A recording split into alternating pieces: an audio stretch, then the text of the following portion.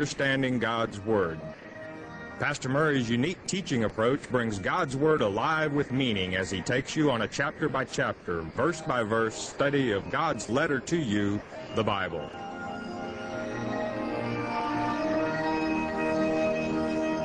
And now here is Pastor Arnold Murray. Good day to you. God bless you. Say, welcome to the Shepherd's Chapel. Welcome to this family Bible study hour, back in our Father's Word.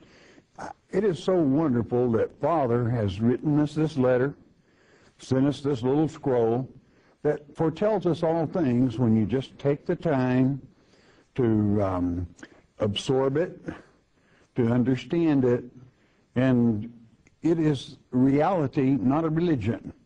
It's our Heavenly Father's instructions to us in this earth age. And knowing what He wants from us is the starter. He wants our love. And when you love Him, He fills in all the blanks Himself. If you trust Him, turn it over to Him, do your best, never quit. Chapter 4, verse 1, the great book of Ezekiel. Let's go with it. Thou also, son of man, take thee a tile, and lay it before thee, and portray upon it the city, even Jerusalem.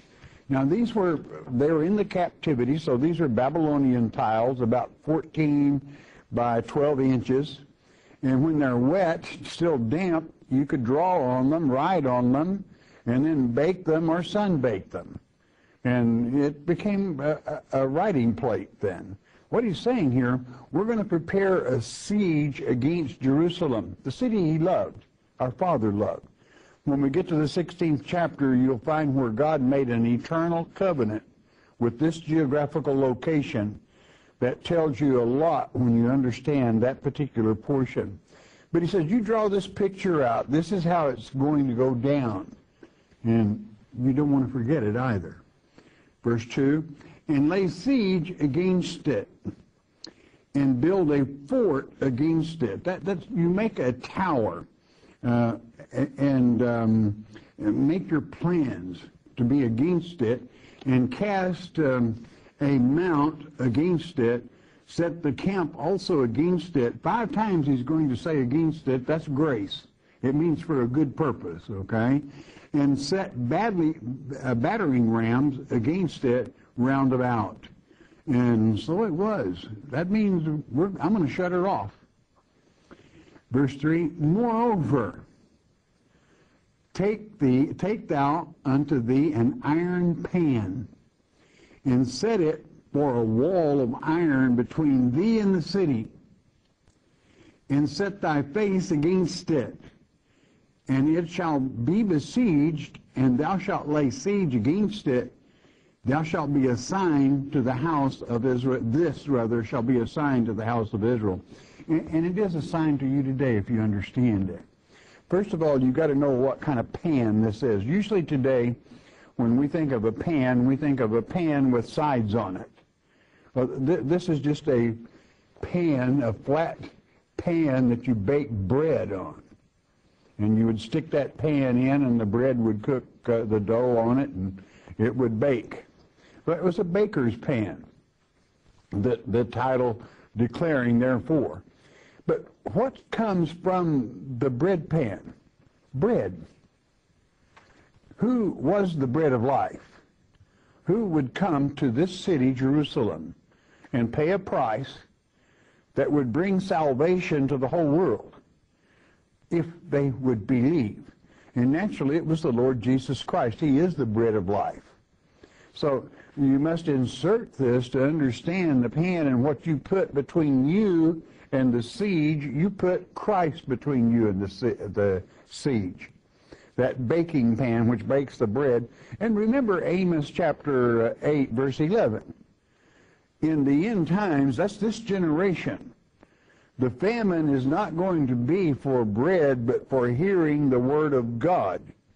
That has been the subject in these first 3 chapters, is teach the Word of God. Teach my Word.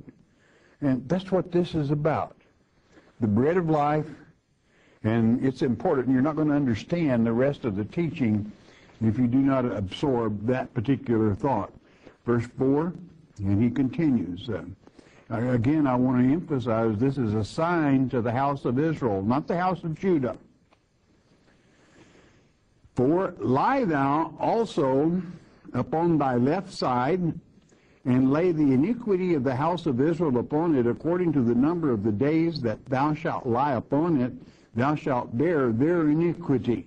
Now, this is how long they're going to be in sin, just going away from God, practically disowning him. Verse 5, for I have laid upon thee the years, not days, years of their iniquity, according to the number of the days, 390 days, so shalt thou bear the iniquity of the house of Israel. Now, I want you to remember, Israel, the house of Israel, the 10 northern tribes, went into captivity 200 years before the house of Judah. Thus, the difference in days here. Continuing, verse 6. And when thou hast accomplished them, lie again on thy right side, and thou shalt bear the iniquity of the house of Judah 40 days. I have appointed thee each day for a year. Now, it's very important that you understand this. Do you remember the dates that I said that Ezekiel's reign transpired? It was from 484 until 463. Very important that you know 463. Now, well, what possibly could that mean? Well, this is where the bread of life comes into it. The 390 years, adding 40 to it, is 430 years. 430 years, but what about the bread of life? When would that price be paid where Christ became that bread, his body? His body took the stripes, we received the healing. His body was crucified in AD 33. So there you've got another 33 years.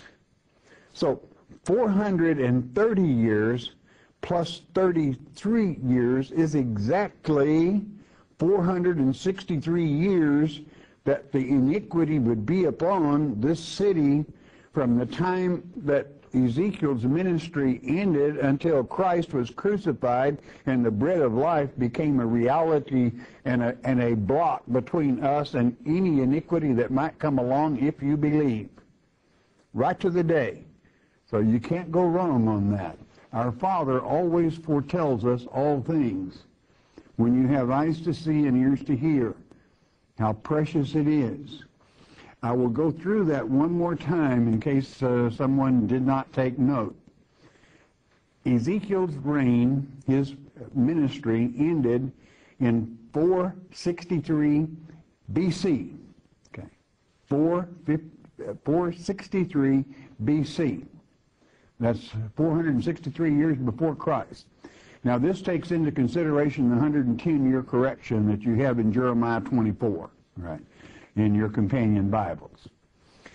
He was to lay upon his side for the house of Israel because they went in captivity 200 years before Judah, 390 days each for a year.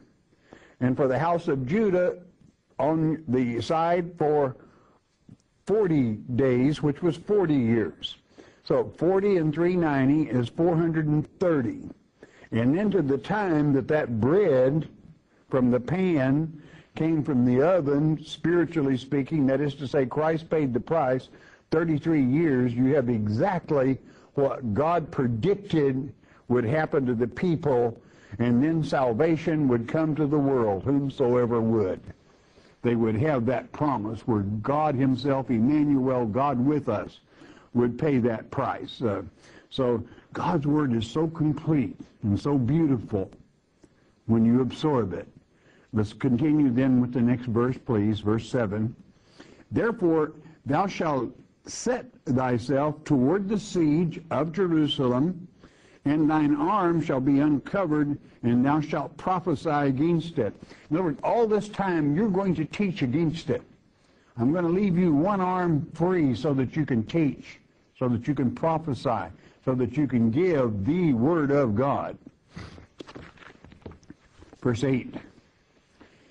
And behold, I will lay bands upon thee, and thou shalt not turn thee from one side to another till thou hast ended the days of thy siege. This is a divine constraint. It's going to happen exactly that way. That's what God is saying. That bondage is going to be there. That siege is going to take place. And then comes that beautiful, wonderful, divine release when the bread of life becomes a reality. Christ paid the price. He defeated death. Oh, grave, where is your victory? Death, where is your sting? For he is the God of the living, and we live eternally. But that teaching, even though the captivity is going on, even though the siege is there, that one arm must be free to teach and prophesy with the Word of God. That is to say, to repeat the prophets, whereby you know and understand what befalls you, especially in this generation, where that city again becomes the barometer of the world. Watch it. Verse 9. Take thou also unto thee wheat, and barley, and beans, and lentils, and millet, and fishhas, and put them in one vessel, and make thee bread thereof, according to the number of days that thou shalt lie upon thy side. 390 days shalt thou eat thereof. Verse 10, and thy meat which thou shalt eat shall be by weight, 20 shekels. That's only 200 grams. That's not very much a day. From time to time shalt thou eat it. In other words, this is symbolic of starvation, practically. Sufficient. But, I mean, things are pinched. 11, thou shalt drink also water by measure. The sixth part of an hin, that's about 1.5 pints, our measurement. From time to time shalt thou drink. In other words, things are going to be a little tight, but adequate. Do you know something? God will always take care of you. You will have what is adequate for you to accomplish what it is God would have you accomplish if you love Him and if you are focused. If you're not focused, God can't really use you. I mean, you're wishy-washy. God only can use those people He can depend on. And we're in a generation where that becomes not just important, it is severely important. Verse 12. And thou shalt eat it as barley cakes, and thou shalt bake it with dung that cometh out of man in their sight. That is an abomination. To do that in the sight of man, that would be an abomination. What do you do in a case like that? Well, you do exactly as Ezekiel did. Listen to it, verse 13. And the Lord said, even thus shall the children of Israel eat their defiled bread among the Gentiles, whither I will drive them. Now, this is the reason for the insufficient of health laws, because of their sin and what they do for them to themselves, that they are polluted with perversion and falling away from God's plan until they're as filthy, diseased, as it would be if you were to make the bread of men's dung, as well as the very sin itself. That's the disgusting part that God's children do to themselves. God doesn't like it. Verse 14. This is what Ezekiel did. Then said I, Ezekiel speaking, O Lord God, behold, my soul hath not been polluted. For from my youth up, even till now, I have not eaten of that which dieth of itself, or is torn in pieces, neither come there abominable flesh into my mouth. I haven't touched it. And so it is. You'll remember, God did this same thing to Peter in Acts chapter 10 when Cornelius came to the gate to signify that Gentiles that believed and loved the bread of life, that is to say the Lord Jesus Christ, could have eternal life also. But naturally, if you do, God appreciates the fact that Ezekiel would not pollute himself by obeying God's laws. So what does God do about it? Verse 15. Then he said unto me, Lo, I have given thee cow's dung for man's dung, and thou shalt prepare thy bread therewith. And so it is. You know, to many of us that lived on the plains of Texas during the Depression and other times, we're used to using cow chips to cook with and to heat with in the wintertime. When they are dry, they burn and make good firewood, because on the plains of Texas there's not all that much wood to be had. So chips, they make good firewood in preparing food. God answered his prayer. Okay. God does not expect you to pollute yourself ever. He was only signifying how that the house of Israel would contaminate itself with ungodly sins because of filth that they would perpetrate upon themselves. Verse 15. Then he said unto me, Lo, I have given thee cow's dung for man's dung, and thou shalt prepare thy bread therewith. Got that? Next verse 16. Moreover, he said unto me, Son of man, behold, I will break the staff of bread in Jerusalem, and they shall eat bread by weight and with care, and they shall drink water by measure and with astonishment. And again, Romans chapter 8, verse 11, in the end times the famine is not for bread, but for hearing the word of God taught from Jerusalem. The breaking the bread of the staff, his body took the stripes and we get the healing. And this is a prelude to the salvation message. What it means is the people there are going to have a pretty rough time of it. Food, things are going to be scarce. There's and limited, especially peace. And they cry, peace, peace, peace. Let us make peace. But you're not going to have any peace there, for there's only one Prince of Peace.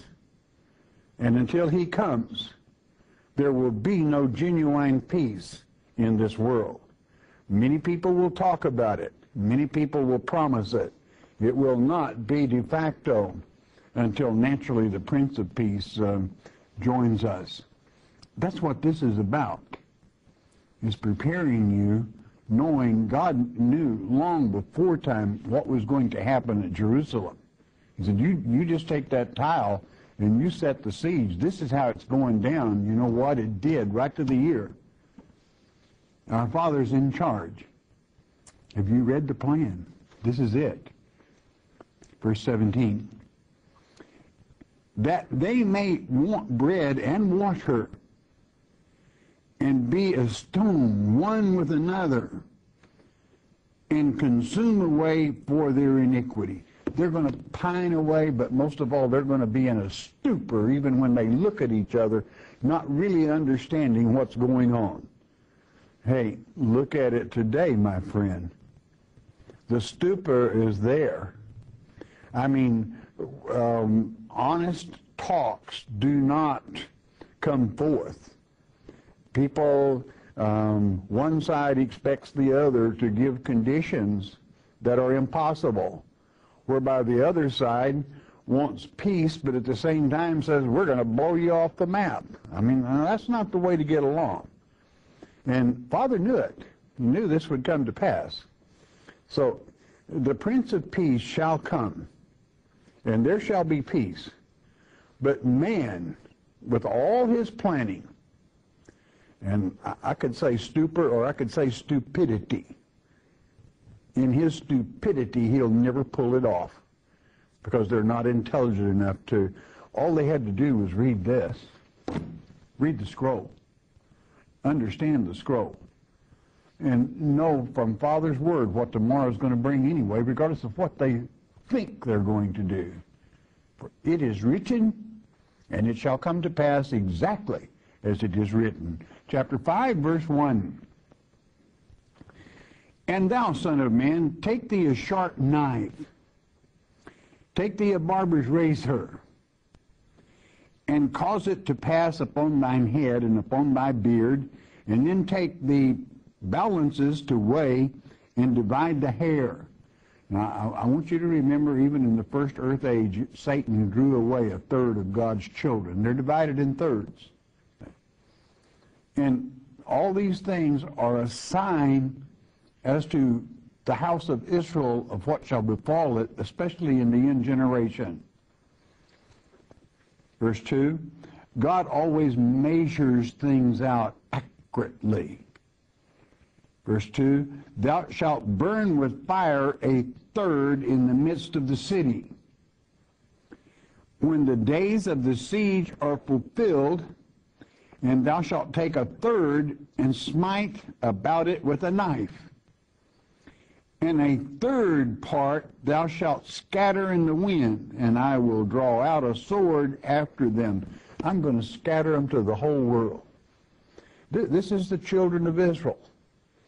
Have you never read the New Testament in certain books that would say, well, is he speaking to those that are dispersed, meaning scattered?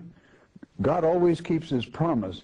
But always know this, much of the scattering was done for their own protection, whereby they would be free peoples in large part.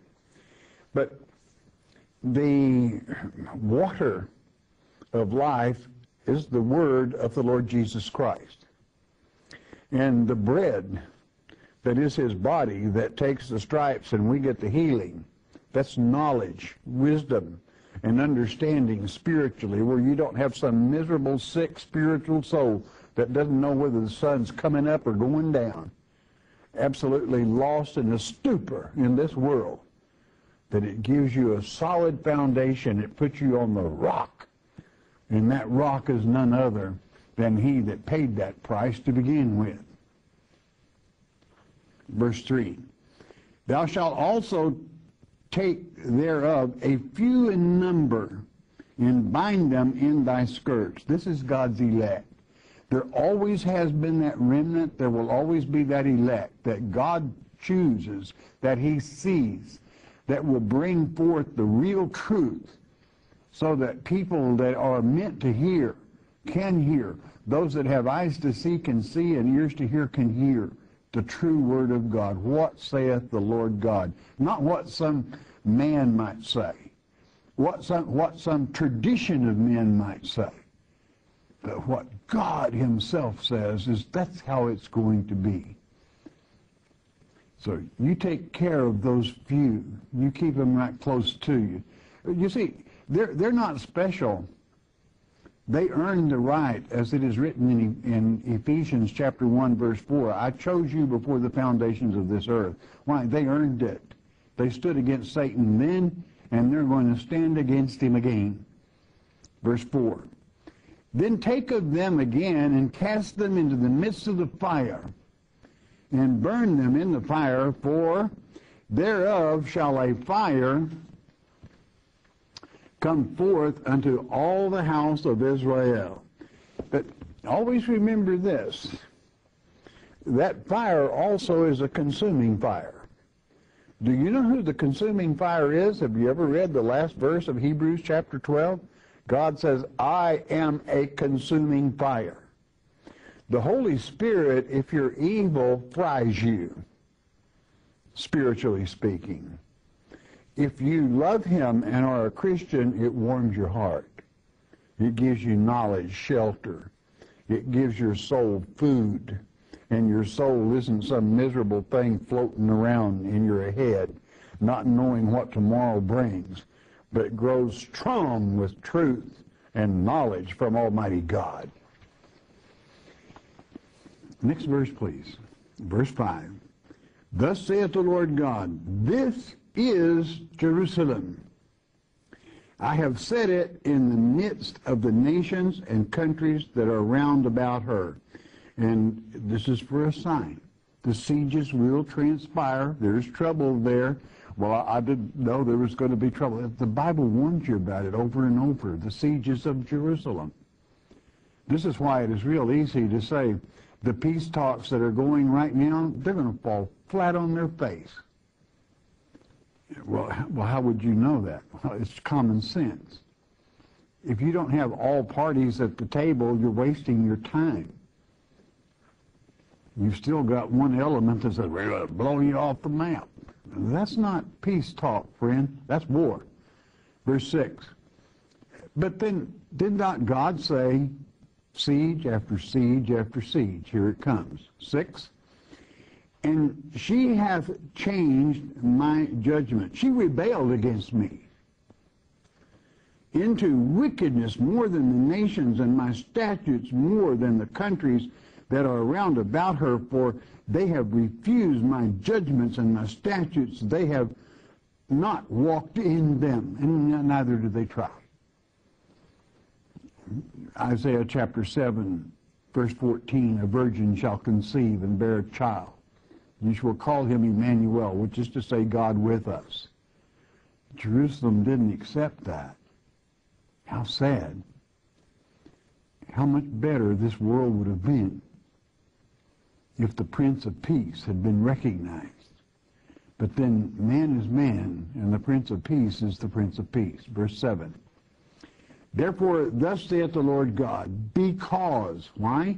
Because ye multiplied more than the nations that are around about you, and have not walked in my statutes, neither have kept my judgments, neither have done according to the judgments of the nations that are around about you. You are more wicked than all the rest of them put together. What can I count on from you? Wickedness, of course. Verse 8. Therefore, thus saith the Lord God, behold, I, even I, that's emphatic, my friend, I, even I, am against thee, and will execute judgments in the midst of thee in the sight of the nations. And it's going to happen. Verse 9, and I will do in thee that which I have not done. And whereunto I will not do any more the like, because of all thine abominations. That's what's going to happen. Verse 10, therefore the fathers shall eat the sons in the midst of thee, and the sons shall eat their fathers, and I will execute judgments in thee, and the whole remnant of thee will I scatter unto all the winds. Do you know what? Their heritage means nothing. Why are they scattered? They don't know who they are. The whole 10 tribes that went north over the Caucasus Mountains, if you ask 90% of them who they are, they'll say, I'm a Gentile. When they're a member of the house of Israel. The Caucasians that went over the Caucasus Mountains, that being the reason they were called Caucasians, settling Europe and then later Canada and America, supposedly bringing forth the mission of Almighty God for the house of Israel. And they don't even know who they are.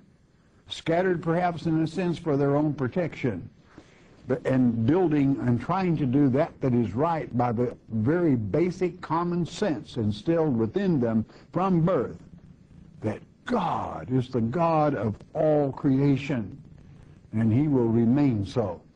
Verse 11, wherefore as I live, you can count on this, as I live, saith the Lord God, surely, because thou hast defiled my sanctuary with all thy detestable things, and with all thine abominations, therefore will I also diminish thee.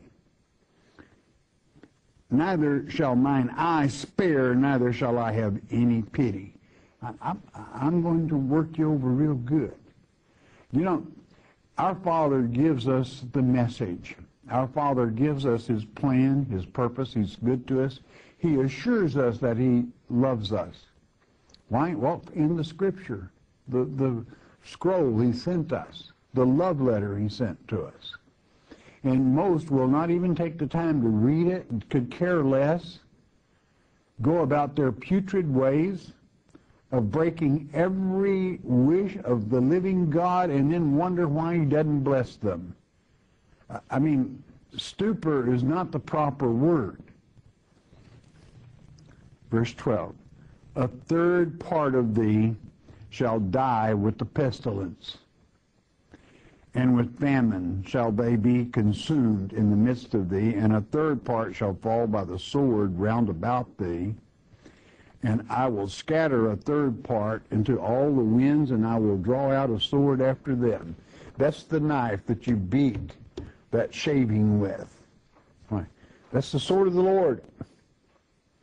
And the sword of the Lord cuts both ways. It can bruise or it can shape you up to be a living citizen of Almighty God. And whether you're scattered or not, if you hold the commandments of God, you are guaranteed his blessings. And in the ultimate end, God sent that small amount, that few, that have eyes to see and ears to hear, when most of the world is deceived and chase and whore after false teachings, the Antichrist, and fall into the pit of the end days, not even knowing who they are. What a sad state of affairs. This is why teaching the book of Ezekiel is such a blessing, because it lets you feel the emotions of God. You see, he didn't send an angel to say this. He came in that vehicle, highly polished bronze, that word amber in verse 4 of that chapter 1. It was an actual vehicle. His altar was aborted. He came in person to deliver this so that you would know exactly how he felt without any excuse. Therefore, there is no excuse other than to understand God expects his children to love him and to obey him and receive his blessings. That isn't too much to ask. Do you know something? That's what every parent on this earth wishes, is simply for people to do well. Well, our Father wants them to do well, but many of them, it would seem, could care less. Don't miss the next lecture. All right, bless your heart. You listen a moment, won't you please?